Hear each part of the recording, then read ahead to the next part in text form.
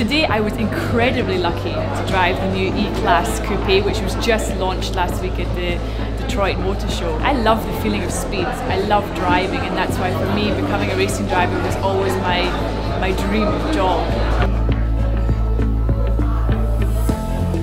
When I decided to hang out my helmet, I realised that I'd become a bit of a role model for young girls. So I wanted to show the next generation that motorsport and male-dominated industries don't have to be exclusive just to men. I just want to inspire the next generation and show them it doesn't matter if you do something different.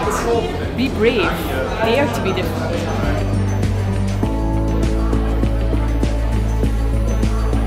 Of course, there's a real connection between fashion and automotive because it's a lifestyle choice. What clothes you wear say a lot about you as a character, and what car you drive says a lot about you as a person. What you want from a car, what you expect from a car, what brings you joy in a car.